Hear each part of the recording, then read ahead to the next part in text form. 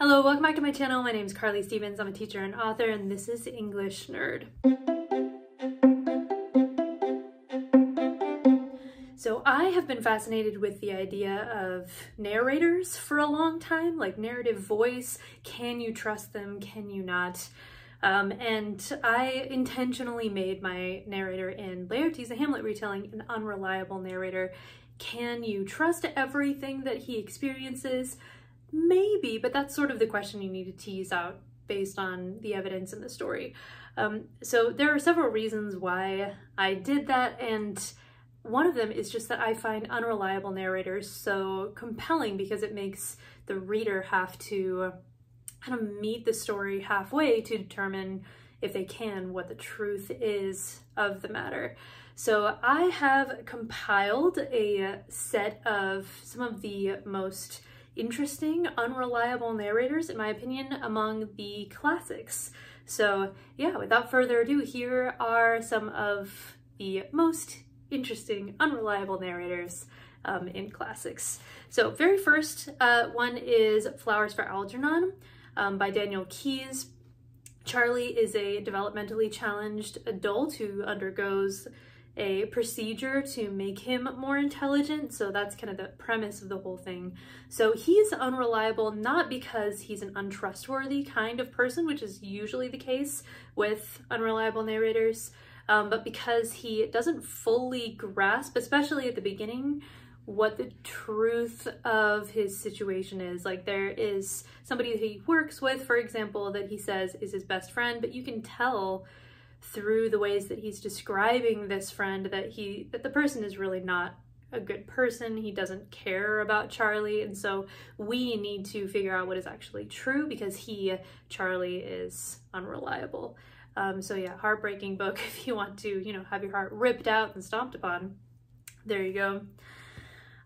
Number two, I don't actually have a physical copy of this, unfortunately, but The Yellow Wallpaper by Charlotte Perkins Gilman is an absolute masterclass in unreliable narration.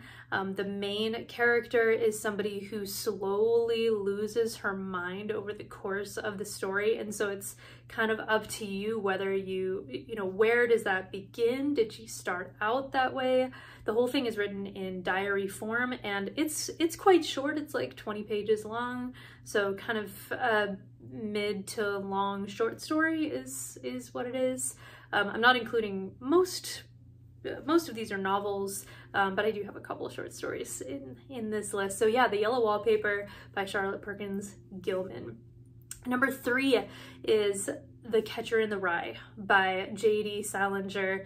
Again, a famously unreliable narrator. We have a strong teenage first-person voice, somebody who is cynical, who thinks everybody else is phony, and we have to kind of figure out what the truth of Holden Caulfield's situation is, and to what degree does he fall into those categories that he accuses other people of, and what is it that he really wants, because he doesn't come out with it all the time. So yes, Catcher in the Rye, JD Salinger, is obviously one of the most famous American classics, and that one is another unreliable narrator for a few different reasons. Holden is just not as, I don't know, self-aware or able to articulate his situation in a nice, clear, straightforward, objective way. So then next up we have Notes from Underground by Fyodor Dostoevsky. This is one of Dostoevsky's shortest works, so if you've been looking to get into reading classics this year, and you like philosophy, you have to like philosophy, then I would definitely recommend Notes from Underground. The Underground man, who is never named, is unreliable. He's incredibly spiteful, incredibly in his head, and at first he seems like somebody that you can believe, even if you don't agree with some of his ramblings in the first half of this. It's split up into sort of a diary style set of ramblings against the idea of the possibility of utopias, and then the second half is an explanation of his life, a small section of his life, and how those ideas actually play out in reality. And you realize just how horrible he is. So yeah, fantastic, unreliable narrator. The first line, "I am a sick man, I am a wicked man." Just unparalleled first line there. Next we have The Life of Pi by Yann Martell. And that one, it seems like you have somebody that you can trust, but then the ending really undermines a lot of what you thought you could believe about this survival story, about this kid in the ocean with these dangerous animals, how he makes it through to actually surviving. It calls everything retroactively into question. At first it seems like you can trust the narrator, but it's just a fantastical situation. It's like a magical realism kind of thing. But then you're really not sure if this is much deeper and more sinister by the time you get to the end. So I'm not going to get all into that because, you know, I don't like spoilers, but Life of Pi by Yann Martell is another one. Okay. Next up we have Henry James, The Turn of the Screw. The governess in The Turn of the Screw is someone who initially appears relatively reliable, somebody who can just objectively state the facts of her situation. However, as the first person narration goes on, and there are red flags early as well, we're not sure if she actually sees a ghost, like she knows that there's ghost activity going on in this manner where she's watching these children, or if she is inventing all of it in her mind and unintentionally putting these children in danger. So it's a pretty sinister story, to be honest, because you have to determine which of those is right. Is she correct, or is she paranoid, or has she disconnected from reality entirely and we can't tell because we're in her head the entire time? So yeah, The Turn of the Screw, definitely. The first one, one of the first ones that comes to mind, probably this and then The Yellow Wallpaper, when I think of unreliable narrators. Okay, the next one is not on most people's lists, and that is Don Juan by Lord Byron. It's a manuscript length, it's really long, it's a long poem about Don Juan, the famous kind of lover, which is such a generous term for what Don Juan is. He seduces various women, you know, he climbs over nunnery walls and whatever. So it's him and how he grew up to become this sort of Byronic character, who's actually quite a lot like the poet Lord Byron. Anyway, the narrator who's telling the story of Don Juan, it's not from Don Juan's perspective, it's from this narrator's perspective.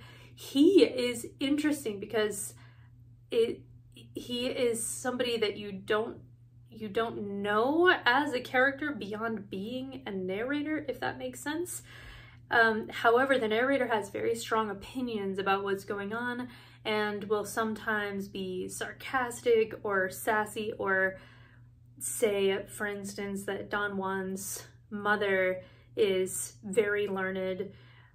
She knows the Paternoster, you know, the Our Father who art in heaven in Latin. She can count 10 in other languages.